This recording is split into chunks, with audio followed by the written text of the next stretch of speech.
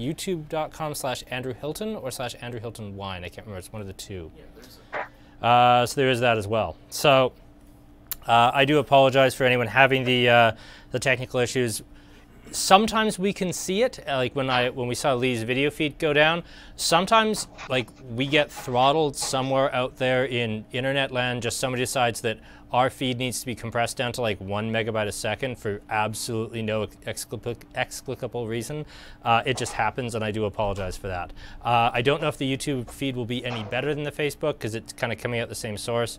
But yeah, we're doing our best on that. Everything's running like a dream on our side, so we're not sure exactly why that would be happening. And yeah, I agree, like $150 for a 21 year, there just aren't 21 years really under $200 anywhere. There's odds and sods here and there. I think Aberfeldy's 21 is just a hair under 200 these days, but there's nothing even close to 150 anymore. Nothing with a bottle turnout of 219. There's 219 bottles of this, and that's it. Sovereign's a real pleasure to work with because we are able to introduce people to the whole concept of what goes into those blends that we're eschewing and turning our nose down. But really, what it kind of will showcase what makes, let's pick on Royal Salute. How can Royal Salute possibly be so expensive? Well, there's a number of single malts that are in there at 21 years old, and the single grain has to match that in age too for them to carry that statement. So that has been cared for a long time, and it really does come down to what's in the barrel. Gift giving, you want to look like a big swinger and have somebody, you can drop off a 30-year-old bottle that would cost you in the thousands from a single malt, especially if it's in Baccarat Crystal or what have you. Whereas you look at something like the Sovereign, there are other single grain producers out there as well that are getting independently bottled. North British, probably the least sexy name when it comes to Scotch history. It is. But I've been absolutely blown away by the qualities that we're able to get out of them. I think in terms of single malts, I'm still all about the Girvan, which doesn't show up very often. But I mean, there's Girvan, North British, Cameron Bridge, Invergordon? I'm trying to think of what other ones are really Invergordon, yeah, absolutely. That's kind of the top four. Girvan's probably my favorite. Cameron Bridge, you don't see a lot of. No, it's definitely the rarest. I've maybe seen 2 through the market in the 21 years I've been doing this. We had that Murray McDavid Gold Series Cameron Bridge that melted your brain. It was so good. But let's talk about this. In the year 2006, of course. So good luck finding one on store shelves these days. Yeah. Yeah. Yeah. So when I mentioned earlier the tabula rasa effect, what comes out is such a light grain. It's almost water white, and like I said, a higher alcohol potential. But another difference between single grain and single malt whiskeys from Scotland are always 100% barley. That does not apply to single grain whiskey.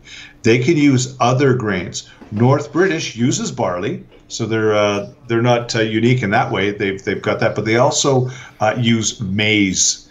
And for those of you that skipped that French lesson, that's what they call corn over in the UK. Now they don't eat a lot of corn. My Aunt Lil from Ireland would just refuse to eat it when she would come over here. It was pig's food.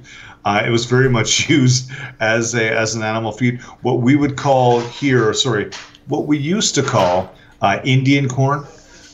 First Nations corn just doesn't roll off the tongue, but that not exactly supposed to be consumed like sweet corn is. Flint corn is what they call it over there. So it's actually a much of a coarser style of grain, not as high in sugar, but still creates a 70-75% alcohol spirit. That is what this is made of, is a mixture of barley and corn. And I think the end result, for me at least, is you get a lot less of those cereal grain characters underneath. It comes off much more as like a fresh fruit character from the cereal, and then the barrel character just overlays everything. We've had this conversation many times. I think 17 is like the oldest I ever won a whiskey. But with single grain, I like it a little bit older, and I'll say 21 to 25 is really just fine for me. Something like this is, oh, it's so pretty. I get so much barrel character. It's a great place to start. We don't typically start at 54.8% alcohol. So this would be a cask strength offering after 21 years. That's still remarkably high. But it is so delicate and pretty that it's just holding that alcohol so well. Way to YouTube, Aaron, by the way. Thanks for that. What happened? So the YouTube link for this still says Situation Brewing. Oh. So, yep. Aaron's YouTubing really hard tonight. Holy frick. That's okay. If I'd have known I was going to be on YouTube, I would have hooked you guys up with my agent because we got to get paid. That's fair. Your check's in the mail. I didn't put a stamp on it and I'm never going to, but your check's in the mail. No, I understand that this might be the first time a lot of people have had single grain whiskey. And one of the fun things, I will point this out in every tasting I do, but in particular when we start with a single grain, save some. Because it is the lighter touch, because it is the softer style, and we always would have to start with this in the first place, no matter what it was, single grain, single malt, we always start with the lightest. But it can get absolutely buried in a lineup like we have tonight with, we've got a wine finish, we've got some bourbon cask finish. Please save a little bit to revisit it at the end because it will hold up, it will open up, we will get more of that grapefruit that Kyle was talking about as well. So let this kind of sit for a bit, dirty another glass, don't just knock this one back, and I'd be happy to talk about it again at the end to see what everybody has to say. I'm doing the same. I've got my glass, I'm setting that aside. I don't. Any I'm questions? already plugged into the audio equipment, so I can't leave. But I have got my little bottle standing open, and that'll do probably something. Good man. Yeah, Sean, I'm always guilty of the save some problem. Yeah, not always good at that. Especially with the first one, because we're trying to do the introductions and the welcomes and the everything with the first one. So, first one usually gets dragged. When you're like quickly. Dean Martin, right? You're hanging out with a drink, you're talking to people, it gets knocked back. It's what happens. Exactly. All right, well, this is one that I'm not going to knock We've had some single back. grains go through in a while. You ready to go for the next one? Let's go on to the next one. So we got a Macduff here. Now, a lot of people aren't going to be familiar with the name Macduff because there are official distillery bottlings of Macduff in North America, but they never, ever use the name Macduff. Historically, they like the name Glendevron. These days, they just call it the Devon. It's something that we see in a 12, and I believe we see an older expression here as well that I don't like as much. But yeah, this is something that's been in the market for quite some time, but never as Macduff. Do you have any idea why we don't see it as Macduff? Does it just sound too generic or too stereotypically Scottish?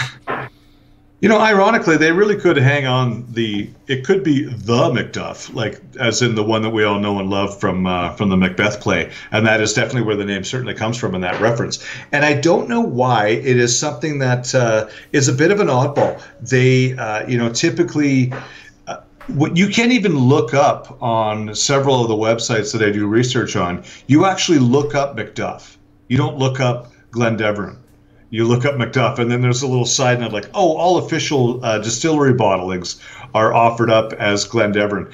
And the marketing team, the geniuses over there that don't lean into the name that's much easier to pronounce and cooler, because you can say on Macduff. As I spent the night on Macduff. They actually decided to go with the older age statement. That's when they call it the Devon, not Glendevron. And that's when they're in the 18-year range, I believe it is. This is a 12 as the Devon.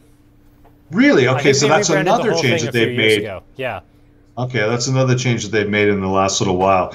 That's when head office starts mucking with things, to be honest. I find it very, very odd, and you still don't see that many distillery offerings. I jumped on this because I haven't had a bad one, to be perfectly honest. And first editions, this is the line that the third generation created on their own. You made a little reference to the Douglas Liang side of things. Now, a little bit of family gossip here. The Douglas Liang Company and the Hunter Liang Company are linked in that the owners, Fred Douglas Liang and Stuart Hunter Liang, are brothers. And they stopped getting along probably about 20 years ago. And the sons, Andrew and Scott, that I mentioned earlier, and Andrew, who we worked with in the last tasting, couldn't stand working with their uncle. And they actually went out on their own and started the first edition on their own. And they were able to utilize certainly some of those great relationships that their family business had to get barrels to do, but they decided to go with the cask strength style. Once Fred and Stuart divided the company up, they came back into the fold and they brought first editions with them. So first edition is a reference to their love of old books. They're super lit nerds. They love an old book that they can pick up at maybe a first edition used bookstore kind of thing. So that's their reference there. And working as a cask strength line, we're looking at 54.9%. Beautiful, uncharacteristically round age of 20 years on this. I will also just jump in and say that I didn't think the Sovereign needed water, and it changed with water, but it didn't necessarily improve. I actually like the Macduff better with a drop of water myself. Okay, I'm getting just incredible puissance, really great strength off the nose. It really lifts out at its cask strength. But a drop of water certainly doesn't hurt these, and you know how I do it. My literal drop of water is just that beautiful hole in the lid of my bottled water here. Also, everyone in the comments who's absolutely piling on Lee, everyone in the comments piling on Lee, just keep it up. I absolutely love it. You're making my whole night. I'm trying not to laugh while I'm watching this guy talk, and I'm just loving everybody just getting on Lee's case about this. This is great. About what? Oh, no, I'm not telling you. I can't see the comments. Oh, great. Okay. I was like, do I have something hanging off my face? Is there... Well, now I'm self-conscious. I don't know what I'm going to do here if you guys are all looking at me and laughing. No. I love the strength of character. This isn't an old distillery. I believe like 1965 is when it was founded. Yeah, we actually go from, a single grain distillery to two 21st century or 20th century distilleries to like one of the very last 18th century distilleries. Like we really, we stick into this era of kind of the last big era for distillery expansion. Like that's when Clynelish was refit. That's when these two were built. Deanston came out that era as well. Like there was quite a few distilleries built like right after the Second World War into the mid-1960s, and then it just stopped. Nothing in the 70s, nothing in the 80s. Well, everything closed in the 80s, nothing in the 90s, and then we started seeing like Kilchoman was the first one, which was built in 07? Tamdhu was in the 70s. Was Tamdhu in the 70s? Yeah. But yeah, you're right. Absolutely. You can see these waves of popularity, and certainly after World War II and right up into the 60s. Once single malt or Scotch whiskey distilleries and the blends really started advertising over into international markets with the advent of TV, with American and Canadian servicemen coming back from World War II and enjoying the good stuff and the immigration that happened at that time. But it was really the advent of TV that made that big push happen in the 60s. TV and international print magazine and shipping certainly got a lot easier once there weren't U-boats. And let's be clear, like this wasn't where we wouldn't be having this conversation then. Like, Glenfiddich took a huge risk in the late 60s when they brought back single malts in their like stereotypical triangular bottle, but like the classic 6 was 1988. Like that was not that long ago. Mm-hmm. I mean, there really wasn't, multiple single malts for an export market until the late 80s. So, no, all of these whiskeys that were being built, they were all to supply the blending industry. Which is interesting because you had giants like Buchanan's and Bell's and Dewar's, and now, like, if I sell a bottle of blended whiskey, I'm genuinely surprised. It's tough to think of these blended Scotch as being the absolute, giants of the industry compared to single malt now. You're absolutely right, but that is our market, and we certainly have a great group of one percenters. And when we talk about single barrel single malts, we're the 1% of the 1%, which is glorious, and I'm going to give you all guys a big air hug there because I love you for it. But the reality of the industry is that it's still very much driven by blends. The day-to-day in UK and a good chunk of Eastern Europe, certainly South America, is really still driven by the blends. The gift-giving culture of the Asian market and what you can do with a Blue Label Johnny Walker will cement you family business for life kind of gift giving culture. It's amazing how different things are, and the price tags that go along with single malt, I think are actually disproportionate for how great they are, especially when it comes down to, or how distinctive they are, and especially when it comes down to the difference between distillery offerings, which are amazing single malts, and then blends, and then the single cask single malts. That distillery offering single malt and cask single cask single malts, that price tag to me, I think should be higher compared to what they're selling. No, it's easy for the guy selling the stuff, right? I think it should be higher. Hey, I can remember having like Murray McDavid Silvertons on the shelf for like $46.95 for like a 1 of 300 bottling or 1 of 150 bottling. That now would be $95. Like it's gone up aggressively. I don't want it to go up anymore. Still trying to make a living here, Lee. Those 9-year-old Mortlocks were pretty good in those silver tins, that's for sure. And yeah, Craig, you're right. Like the Classic 6 was a thing well into the 90s, but like my point is that launched in '88, and before that, Glenfiddich, Glenlivet. I'm trying to think of who else might have had a standard single malt in the market. Maybe Glenmorangie. I think my dad's watching. He might be actually the best person to ask. What was the single malt market like there, Dad, before the Classic 6 launched? Because I got to think it was like Glenfiddich, Glenlivet, not a whole lot else. Bowmore would be in that. Would certainly be in that mix. Would I? Yeah. Just the massive corporate dollars they have behind them would have pushed it out there. Surprisingly, I think Talisker was kicking around too, which in my mind is like middle tier as far as production and stream of consciousness when it comes to single malt. But I know that it was fairly popular as well. So let's talk about the Macduff in our glass. What are we smelling? What are we tasting, Lee?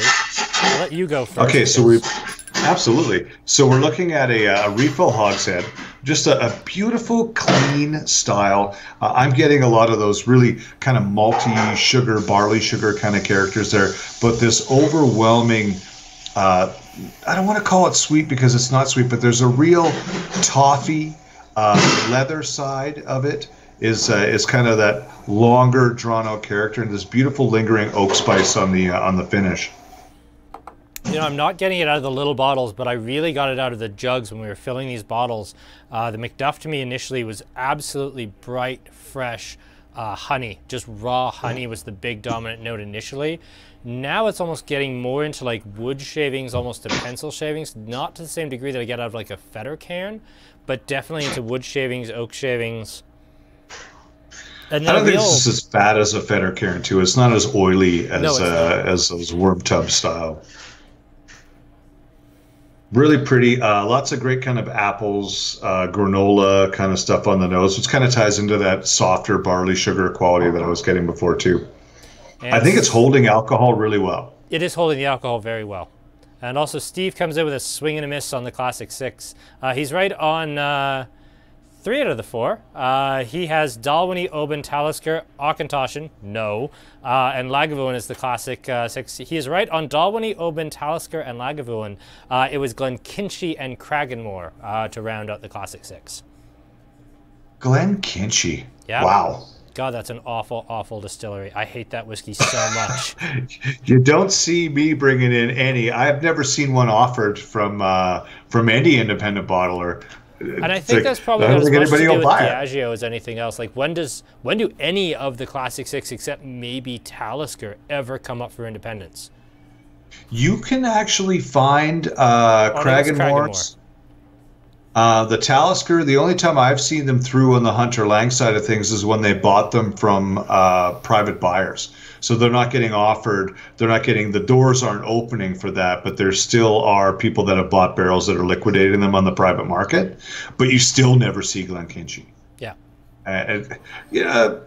A lowland whiskey, I've had some amazing Auchentoshan. I don't bring a lot of them for kind of the same reason we talked about the North British. When I present them in tastings like this, they just get blown away. They could be amazing, but anything outside of 3 wood, which is sugar to the bejesus, it's hard to make a dent.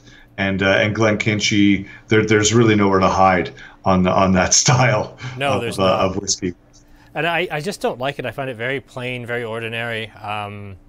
It kind of reminds me of the early Speyside bottlings when they're still bottling under drum gwish or whatever they started out bottling as, and the whiskeys were just so boring and so bad. The most interesting thing about it was listening to people pronounce it. Yeah, and technically, Craig and Steve, you guys are on a 5-second tape delay, so I actually did beat you, Steve. I can't remember if it's a 5-second or 10-second tape delay, but there is actually a delay, so I am catching the comments 10 seconds before you guys are actually seeing the video, so there is a bit of a delay there. Is that just in comments? It's not a delay in the audio feed?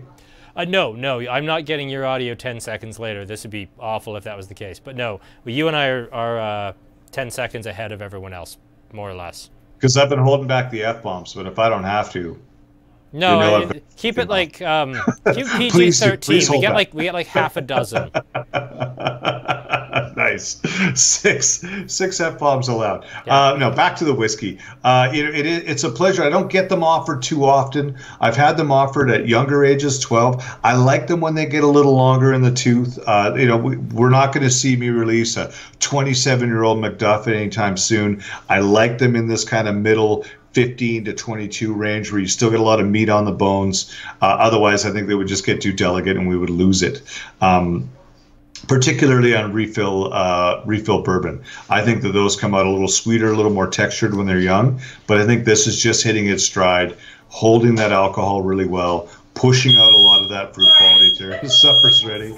That's my smoke alarm going off. Okay, so everybody who just said Lee definitely jinxed himself in the comments, yes, you are absolutely right. So one thing I wanted to actually, when you were talking about lowland distilleries, I was actually going to say there's something in the Macduff that actually makes me think a little bit of Little Mill with that spicy green plant, almost into like, almost into aloe sort of character. I'm really grooving on that. I think that's so pretty. I think that where that's coming from, lowland, especially younger lowlands, will have that, like I call it spearmint and that green kind of note to it, that little bit of menthol, and that's a genuine part of triple distillation. When we're looking at something like the Macduff, which is double distilled, but now we've got a little bit longer in the barrel, just as tertiary characters can develop in wines, where we've got really primary fruit characters first, and then we have those kind of vegetal things come through. I think the age on this one is what's bringing in that menthol character that would have been kind of hidden by bigger, fatter fruit kind of qualities to it, or the tarts and the apple characters that I mentioned earlier. But you're right, there is that beautiful seam of green that comes through. And I think that if this was bottled at 40% or even 46%, I think we'd lose that. I think so. I think that's part of the alcohol coming through. It's a really fun note. And I do hate to call you out, which is a lie. I love calling you out. But Little Mill is actually never triple distilled. Bladnoch did it. Glenkinchie has done it. Auchentoshan does it a lot. St. Magdalene did it a bit. Little Mill never did, or at least never commercially. Really? If only we could call Little Mill, but they're closed. So there'll be no way to prove that I'm right. Closed, burned down. Their smoke alarm went off too.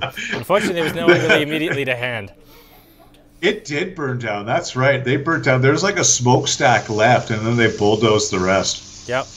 Apparently, you are scaring cats. We have at least 2 comments that your smoke alarm has terrified their cat. Scarier than a cucumber? Come on. The world may never know. All right, let's jump on to. And this is a bit of a talking point for me. I think 5 years ago, this Macduff would have been my favorite thing in the lineup just because it's so technical, it's so spicy, it's so interesting. Maybe I've changed as a whiskey drinker, but I've become such a horrible hedonist when it comes to my single malts now. This Tullibardine is so immediately likable and so generous and just so cheerful that it jumps out to me as my favorite just because there's all this apricot and tropical fruit and everything. And yes, it's the least expensive thing on the table. And can I pull as many things out of this as I can in the Macduff? Absolutely not. But it's still like, having filled all these little bottles and taken a little nip here and there as I was filling them, because we have a waste ounce, you know, we do. I really have kind of come around to this as being my favorite, at least in the early running. I really groove on how pretty this is. I love how just joyful this whiskey is. Nice. So when I look at a list of whiskeys to bring in, and I get a price list from Hunter Liang every month, and there's typically 6 or 7 between all the different lines. Let's call it 10 new whiskeys every month to really look at. And sometimes I think, okay, well, Lafroig, duh, I know it's expensive. People are going to get mad at me, but they're going to buy it anyways. Yes. Because it's going to be that good. But then there's stuff like, you know, your Macduff, that's for the geeks, and it gives, you know, geeks like Kyle and I great talking points, and it's really fun for us to pick these things up and talk about the Deveron and all that kind of stuff. And then I've got what I call order takers. I'm not going to sell a single bottle of Tullibardine. I'm just going to take orders for it. I'm going to throw the flag up, see who salutes. With a name like Tullibardine, with a distillery that I really like, a beautiful Highland distillery, not that old. This is another one that started up in the 60s. The guy, and Kyle knows him well too, the guy that brings this into Alberta is one of the most likable whiskey agents around. I was going to bring that up. Careful. Everybody loves Andy Dunn. Everybody loves Andy Dunn, and I had I'll tell you a little story about him in a bit. But he's done such a great job of distributing and getting Tullibardine in front of them. You know, this isn't a poor distillery. They're owned by a French conglomerate. They've got a lot of great Burgundy money behind them, as is evidenced by the wine cask finishes that the distillery does. They're based in Pouligny-Montrachet, but he's done such an amazing job. I mentioned that it's not a poor distillery because we see print advertising on Tullibardine. We see stuff out there. So this is why I call this one an order taker. But I still have to literally stand behind it. So when I tasted it, I'm like, okay, great. This is going to be something we can really work with. So what I have here is Hepburn's Choice. This is the kind of lowest tier by price and by age for the Liang family. This is a label that kind of bounced around and really didn't find its way until about 2 years ago, if I'm being perfectly honest. I've had distillery or had offerings from Hepburn's Choice prior to now that I just wouldn't bring in. But they got a new cask program, or at least they did about 10 years ago, that started really kind of honing what it was going to be to make young whiskey. And here's where Andy Dunn's story comes up. I had the opportunity. I was pouring this in a store. Andy was there. I wanted to find out his opinion on the whiskey. And I asked him, like, what do you think? He's like, well, I really like it. And I said, but you've had so much Tullibardine in your life. Is it representative? And he said, no joke, it's actually more representative than the distillery offerings, because the distillery offerings are coming out at 43%, and we've got the joy of these 359 bottles at 46%. Yes. And they're using a Burgundy cask for the wine, or for the whiskey, like they did with the Tullibardine wine offerings too. So it's all right there. It is a textbook Tullibardine, not from Tullibardine. Yeah, and you know, it's funny, Tullibardine comes in these really classy, kind of, you know, very fancy, very modern square boxes that I personally kind of hate. And I will point out that nothing to do with the whiskey inside. And this is a wine cask Tullibardine. Tullibardine actually does come in 3 different wine finishes. It comes in Sauterne, Burgundy, and Sherry finishes. We carry 2 out of the 3. Tullibardine is just great out of wine cask. But I hate these boxes because they remind me that they're not the tubes. Because I can remember buying that like 1993 like 16-year-old for $59.95, and there was the like 1988 20-something-year-old that was like $80-something. And it was just the cheapest way to get into, and the packaging itself was terrible. It looked like trash. But you know, it was the early 2000s. Everything looks bad, except Brookladdy, which looked like miles ahead of everyone. Yes. But yeah, like I can remember buying those Tullibardines for just no money and getting into, like, we were talking about this being this great value in a 21-year-old for $150. I can remember buying that 1988 for like sticker price on the shelf, $82.95. I got a staff discount. Like, granted, this was the Wild West days, but I just remember Tullibardine just being this, oh, I'm buying something, but I want something soft and old, Tullibardine. We went through just buckets of it back in the day. Just buckets of it. Yeah, absolutely. And the fact that Andy was behind it certainly made it easier to do. There's a couple of cool talking points when it comes to this independent Tullibardine, or Tullibardine, however you whatever you fancy. I mentioned earlier there's 359 bottles. What I like in particular about this is we've already talked about it being at 46%. Another note is that it's from a wine barrel. We've already chatted about that. But the real neat note about wine barrels. I'm jumping in just really. It was a Burgundy, a Pinot Noir. It was a Pinot Noir barrel. Okay. Yeah. So what the neatest thing about it coming from a wine barrel is not only do we have a different wood to whiskey ratio. These are smaller than a hogshead, so we've got a better wood to whiskey ratio, and now we're talking about French oak. So we're adding another X factor that's going to give this that kind of, not only do we have the wine character kind of soaking in from the wood, but now we've got French oak character coming in too. And I think that's where this beautiful biscuit kind of cookie textural thing is happening. The texture is certainly from the red wine tannins, but there's a soft kind of graham cracker cookie thing going on that's in behind the fruit, behind the kind of orange and spice and cinnamon that's happening there that I just love, and that's a classic French wine note. For the people who are saying plum or plum pudding, I'm definitely getting that, and the plum with a little bit of ginger notes that I'm getting is almost making me thinking like plum sauce. Not bad plum sauce that you get like with your chicken fingers at Boston Pizza or something, but like really good plum sauce. There's some of that.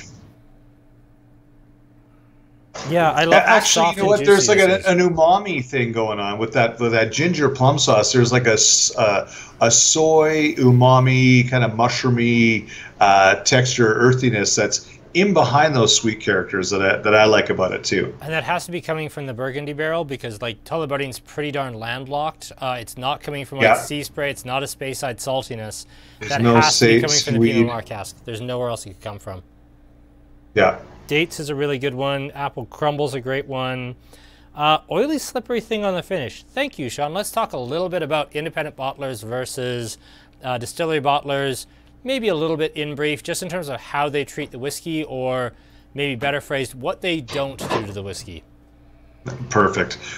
So I mentioned earlier that the distillery offerings are coming out at 43%.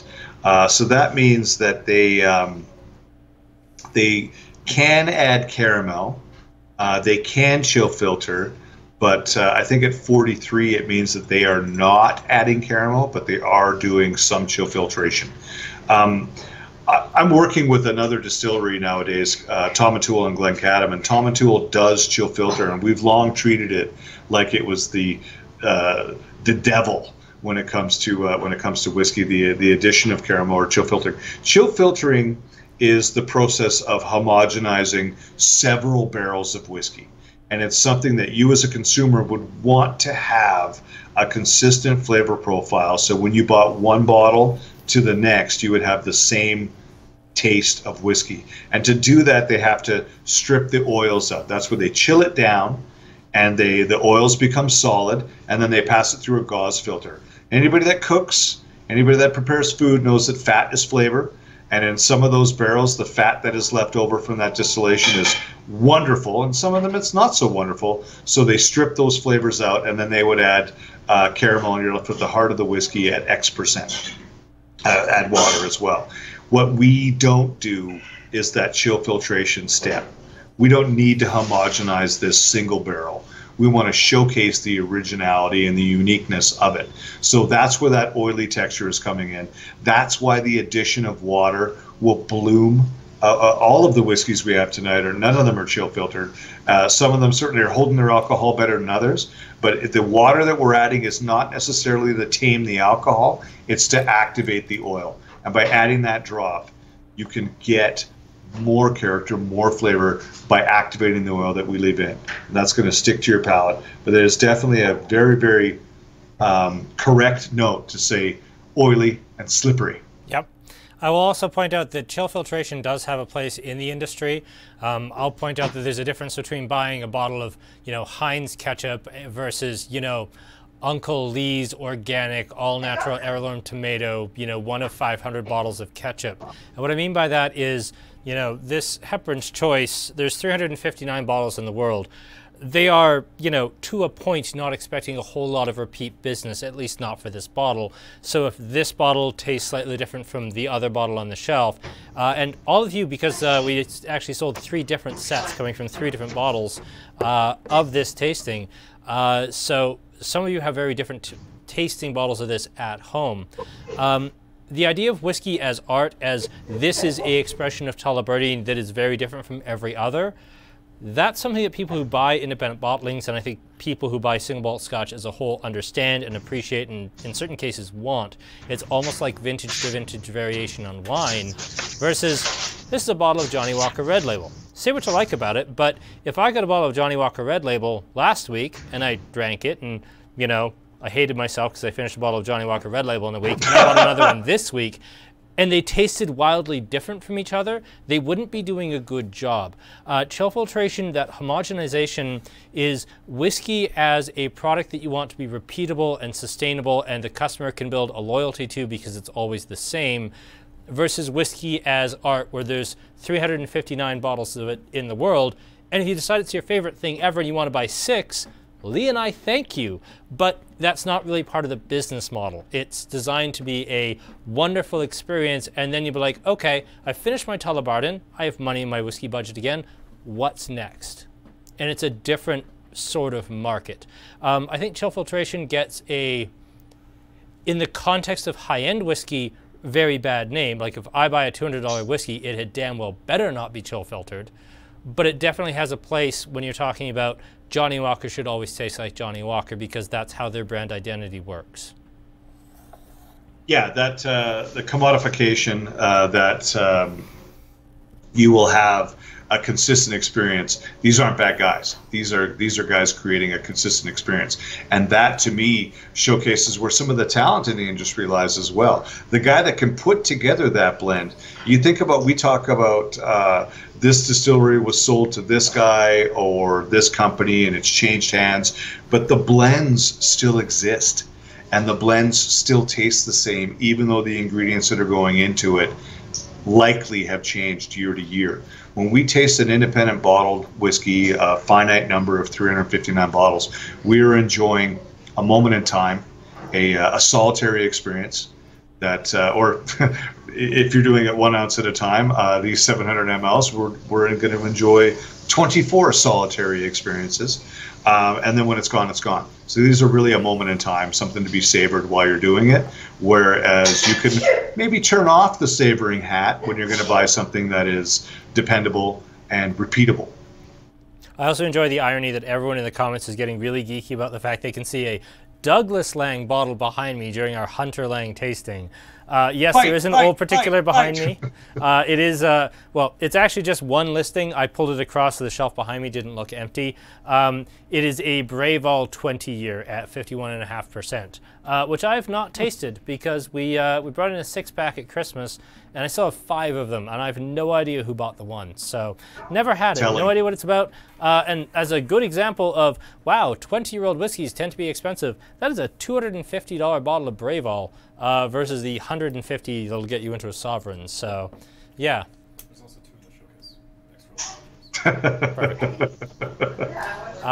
So, yeah, we're going to just pause for 1 second here and talk a little bit about what we got for coming attractions.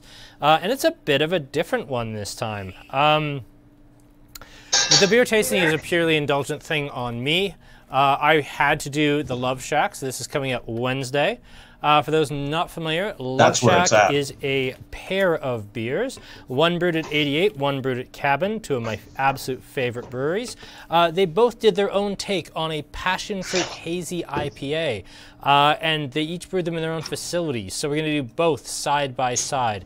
We are definitely sold out of the 88 now. I think we maybe have 1 or 2 4-packs left of the Cabin, at least we did 3 or 4 hours ago when I walked by the display case earlier this afternoon. So we're going to do those side by side.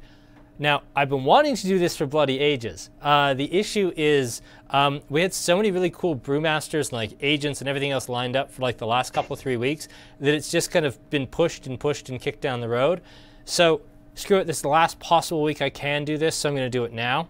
So I need kind of a second half of this. I'm going to do, I think, a really fun topic in super low alcohol beers. Snake Lake came up with a couple of really interesting ones. They have a low alcohol like session IPA called Drink Easy at 3.9%, and then they have a mild porter at 3.4. So we're going to talk a little bit about the difficulty of making a low alcohol beer and the various problems that that presents in terms of body and richness and sweetness, and maybe it starts to taste astringent. So it's kind of two tastings in one, purely to indulge me and the fact I wanted to do Love Shack. Now, on the wine side, next Friday night, so 1 week from tonight, it's bloody warm outside. I don't know what it's like in Calgary, but it's really nice here. So we are going to do our Welcome to Spring tasting. And yes, like most of them are, it's entirely to indulge me because it's my tasting series and I wanted to show a couple of things off. So we've got a couple of things that are a little older. I thought that the most interesting kind of summer wines, spring wines that we showed last year were the Cota Giacobbe Pinot Grigio, the wine I liked so much that I actually bought an international pallet of it because it kept selling out at Liquor Connect. So I just said, screw that noise, and I bought a pallet of it. We're just at the very tail end of that pallet, and I still have a little bit left. This rules, and it's actually gotten better for kind of sitting in the warehouse over the winter. It's in a really neat place right now. It used to be all grapefruit. Now it's a little more kind of apples and pears and softer fruits. It's very pretty. Then we're getting to Gainza Chacalina. This is kind of from that north coast of Spain, kind of the Spanish answer to a Vino Verde. I don't know. I think the reason this wine doesn't sell better is like the name is spelled T-X-A-K-O-L-I-N-A. It's Chacalina, but I couldn't have told you that unless I knew it. Fantastic, like super bright, fresh summer wine. A wine that we brought in fall. This is the Vera Longue Rosso. We brought it in fall, but it's very much a spring red. So this is from the Longue. This is where kind of your offcuts of Barolo and Barbaresco come from. There is Nebbiolo in here. There's also some Lagrange. There's some Dolcetto and Barbera. It's just a lovely, light, fresh, fun spring wine. This shouldn't have done as well as it has over the winter, but now that it's into spring, this is this wine's time to shine. And then we have this Revel cider, which is, honestly, I think, we bought basically everything that came to Alberta. This is something that has sold almost as well to staff as it has to customers. We all absolutely love this. It's an apple cider base with strawberries, cherries, and then Zweigelt grape skins added. It's absolutely brilliant. It's completely sold out at Connect now because I bought it all. This rules. This is kind of going to be, I think, the highlight of the night because it's also the cheapest thing because it's a cider, not a wine. It's going to be a really, really fun one. And we're just going to welcome spring a little bit. Of course, now that I've done that, I've probably cursed us all to an unseasonable spring blizzard on the day of the tasting so that none of the wines show well. But, you know, that's just the game we play when we pick these things out a week early. Lee, thank you for bearing with us. Let us talk about this Blair Athol, shockingly not from a damn sherry barrel. Because they're all from sherry barrels. They usually are, yeah, absolutely. And I have, this is one of three Blair Athol that I have in my portfolio right now. I've got two 15-year-old statements from Old Malt Cask, one sherry, one bourbon.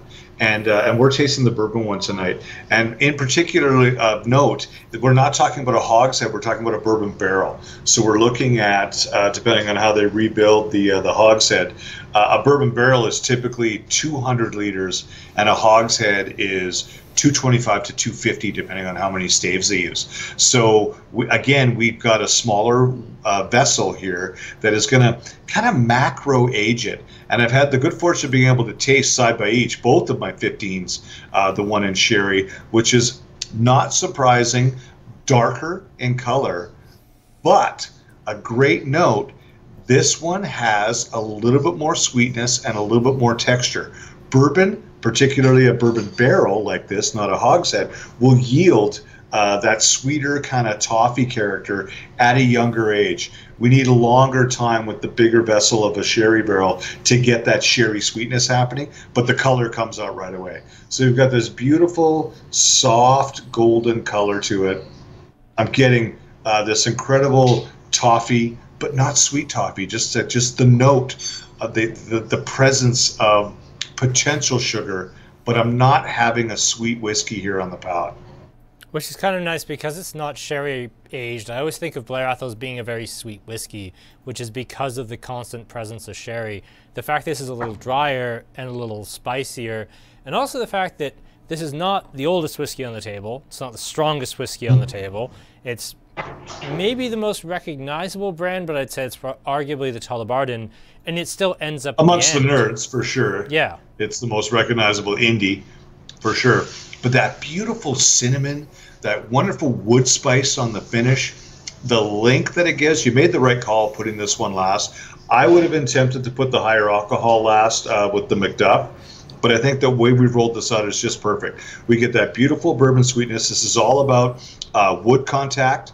I learned this term from a Jack Daniels guy. The wood science here is just really, really showing up at a not particularly old age. It's not the youngest whiskey we've ever had, of course, but it's not particularly old. We get this amazing strength of character from the wood, and that is whiskey in a nutshell. We think we're drinking this. What we're drinking is wood influence, and we've got this beautiful barley sugar kind of background, but that spice, that length, cinnamon, nutmeg.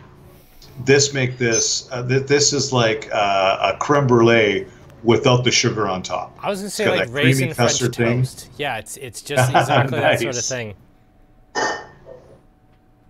And just a beautiful way to finish. Blair Athol is kind of a darling amongst the independent bottling set. This is owned by Pernod Ricard. Sorry. It goes into the Bell's Blend. It's owned by Diageo. It goes into the Bell's Blend. This is from Pitlochry, same hometown as Edward Hour, which we've done lots of work with in the past. But kind of an unsung hero in the big world. But it is the backbone of probably one of the most palatable blends out there. The Bell's Blend is nothing to shake a stick at. You've got a really easy drinking style of blended whiskey, and it's due in no small part to the success of what Blair Athol's been able to do since 1898. And you referenced that earlier. This is kind of one of the second. Not 1898, 1798. It's really dang old. It predates the Excise Act of 1823. It does. It's one of the very few that do. Yeah. I did want to just let's just go with a snap question for fun. You can't say something like a Delphi's blend of like recognizable blended whiskeys. Gun to your head, what's your favorite? White Horse. Wow. I was going to go Teachers, but White Horse is a good answer. Do they even sell? I've had White Horse in the UK, but I don't think they even sell it here. You can only get it in the UK. That's sort of like nobody can prove me wrong. All right, fine. Of things that people here would be familiar with. Bell's, Grant's. I've got Famous Grouse is another one I like. Nice chunk of Macallan in that. But yeah, I picked White Horse to be a jerk. Honestly, probably Famous Grouse is one that I can lean on. I'm gonna stick with Teachers. I do love me some Teachers. Teachers with the Ardmore. With a little bit of peat. You know me too well. So we got some rankings coming in. I'm just going to go through those a little bit. Mike McDonald has the Macduff first and the Tullibardine last. Breaking my heart, Mike. Danuta has exactly the same thing. Which, you know what? Fair enough. My opinions are my own, and they've also changed over the course of the night. John has the Sovereign #1. That's fun. All right, John. Yeah, Kevin's got... Kevin actually was in an inverse order. He starts here and actually... No, not quite. He goes 4, 2, 3, 1. Beautiful. Elizabeth had a 2, 4, 1, 3. Craig coming in with the Tullibardine is #1. Attaboy, Craig. I say that although my vote is probably going to change at some point. Lee has the #1 first. It's, you know what, I will say this, without going through all of them and boring everyone to tears, I like that it's a very mixed bag. I mean, I've seen every single different whiskey kind of listed as a #1. I know when I was talking through them, there was not a lot of votes to the Blair Athol, but both Sean and Michelle had it both as their #1 in back-to-back comments. Lots of love for a lot of different ones here. I like that it's varied. I like that there isn't a consensus because that makes it more fun for me. It really does. I think that's amazing. That shows just how varied the crowd is and how diverse the selection is. I think that's amazing. That is, you know, if we walk into a tasting and we sell everything of one or two and none of the others, that's an unsuccessful tasting. That we've made people unhappy with a whiskey. At least here we know we're making somebody happy with every single one of these. And that's why this, you know what, you said that this was the right time for the Blair Athol. This was not how we initially drew it up at all. We did not have the 15-year at 50% alcohol at the tail end of the tasting. I initially had the Macduff right at the tail end, and then we tasted the Macduff. Oh, we tasted the Sovereign, was like, yep, that's first. We knew that was first. It's a single grain, it has to be first. Doesn't matter how old it is, doesn't matter the alcohol, it's going to be first. We actually really labored on these two and the order on these two. The end result was that the Tullibardine really buried the Macduff, even with the higher alcohol. But the Blair Athol, by the time we got to that, we were like, nope, that's consensus, the end whiskey. It has to be. It's bigger than everything else. Which is interesting, because it's not the oldest, it's not the highest alcohol, it's not out of like a big, chunky, flavorful barrel like a sherry barrel or wine barrel. It's an ex-bourbon whiskey at 50% alcohol. It's as middle of the road as you could get, and yet it's so characterful and so big. It's that wood to whiskey ratio, that smaller barrel. This is the smallest barrel that we've got. Actually, no, sorry, the Tullibardine would probably be the smallest barrel. But we're talking about American oak, which is just going to beat up a nice, delicate Blair Athol out of the still. So I think that you made the right call. That beautiful, cinnamony, wonderful finishing note of spice it would have informed the other whiskeys. It would have carried over into the Macduff if we had served that last. It honestly crushed the Macduff. That was originally how I had it, was the Sovereign into the Tullibardine, into the Blair Athol, into the Macduff, and we tried them in that order. The Blair Athol just absolutely buried the Macduff because the Macduff's so pretty and delicate. It couldn't show against it. They're just too different of whiskey, which is interesting. 54.9% doesn't often go hand in hand with delicate, but you're absolutely right. It really does have that long, plush, measured response. Whereas we get a little bit of a punch in the uvula with the Blair Athol, that stronger, spicy finish. Lee, do you have a favorite of everything you tasted tonight? Is there anything here that would be, this has to be, I know they're all in your liquor cabinet because you're a whiskey agent, so obviously they're all in your liquor cabinet. Is there anything here on the table you're like, yep, if I was a customer, this is the thing I would have to have in my liquor cabinet tonight? Honestly, you nailed it when you said it's neat to see a non-sherry Blair Athol, and the bourbon barrel quality of this with that beautiful spice. I'm embarrassed to say how much I like that whiskey, and I've just been knee deep in Blair Athol probably my whole career, and this one's showing up so well. You know, I'm going to have to eat some crow and say that Blair Athol's right there for me in second place, and I don't like saying it because I usually give Steve so much hell for liking Blair Athol so much. I'm actually going to give it to the Macduff. The Macduff really taught me things about whiskey as a whole. I wasn't expecting that over-the-top honey character, which if you do end up getting a bottle, it didn't translate to little bottles, which is a shame, but it really does show up in a big way whenever you're filling this out of jug, which means it will show up when you pour it straight out of bottle. And then that green plant spiciness, that fresh growing things, almost mossiness that I love so much out of Little Mill. I got just enough of that captured in the Macduff. I really love that. The Tullibardine, which I came into tonight saying was probably going to be my favorite, that has to fall to number 3. And then the Sovereign 4, just it's a strong lineup, and I don't like whiskey normally at that old. I know I picked a 20-year-old as my favorite, but yeah, that's just an exceptional bottling of Macduff for me. And unusually for me, it's the most expensive thing on the table because usually I don't go that way, but no, tonight the Macduff's worth it for me. I'll tell you something, that bottling I brought in, I tasted it, I knew it was good, and I brought it in, I brought 20 cases in. And typically, if I'm going to bring in more than 10 or more than 15, it's because I've already got a home for it. I know who's going to be taking it. But I brought in that much, and I've shown it to 4 people, and it's spoken for. Like you're not alone, is what I'm trying to say. Is it? My instincts were good. I only had to show it to 4 people, and It's gone. It is. It is. Well, you've got some in your allocation, but it is. I damn well It's better an have some exceptional of my bottle of allocation, 'cause Scotch. this is not going to stick around long. It's like, I'm gonna need to make some calls. Give me a minute. No, it's a fun thing to deal with, a finite product. I mean, like I mentioned earlier, I'm working with Tomatong, Glencadam, and they're beautiful, repeatable things that everybody should have in their liquor cabinet at all times. Daily drivers, all of that. But these are the special things, and if I do it right, I've got just enough to make people happy. Yep. Too And little, that's the other thing. people Like, mad.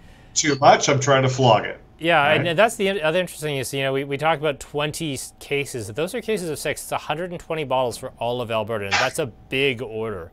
I mean, there's a lot of things that come to Alberta where it's like the entire provincial allocation is 9 bottles. It's like, oh, good, I'd like to you got point out one. You there got was slightly more than 199 10%. bottles of this made. Yeah, exactly. I got a high five from Andrew on that one. Hey, all right, great, thanks, man. You know, I bought most of it. All right, I want to thank a couple of people here who came in, at least for the first time I've seen them as commenters, and thank you so much for attending. I haven't seen you before as a guest. I really appreciate you dropping by. Yeah, it's been a really neat night. I've really enjoyed this. Robert, thank you as well. This has been a really fun one. Is this Steve asks, is this Macduff different to the one we had a year or so ago? It definitely is, because this just got here. Oh, for sure. Yeah. Yeah, no, it's absolutely different. I think that was younger too. Was it still first edition? So I feel like that was old Malt Cask. I think it was the first edition. Okay, then. Oh no, sorry, you're right. It is old malt cask. It was old malt. It was old malt cask, but it is different barrel. Cool. All right, well, Lee, I'll ask you to stick around on the line while I wrap up, and we'll debrief after. But I think we'll call that a great successful whiskey tasting. That was a lot of fun. Any final comments there, Lee?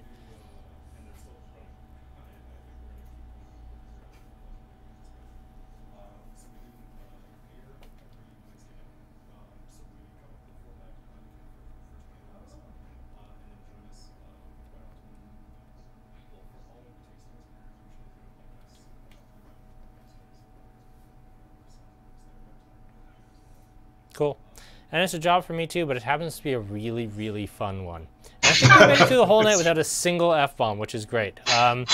So, you know, unfortunate. We had a limit of 6 and we used none of them. Can you say his adieu again? Because the audio was screwed up. Oh, was the audio screwed up for Lee's good night? Yes, it was.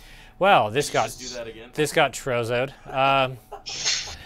So, Lee, would you like to say your good night again? Apparently, Aaron just trozoed it up. So Do it, Lee. This time with feeling. this time with feeling. I love you guys. I hope to see you in person really soon. Thank you for sharing this with me. It is a passion. It is a job. Thank you for sharing my passion while I do my job. Awesome. Thanks, Lee. I'm Kyle with Andrew Hilton. This was our whiskey tasting number 5. Join us next week for my completely self-indulgent Love Shack beer tasting, and then our wines of spring in the theory that, you know, it's going to stay warm in a week, which of course it won't, because just my karma doesn't work that way. Yeah, exactly. Thank you, Lee. With Andrew Hilton, I'm Kyle. That was Aaron. That was Lee. This has been a lot of fun. Have a wonderful night, everyone. Good night.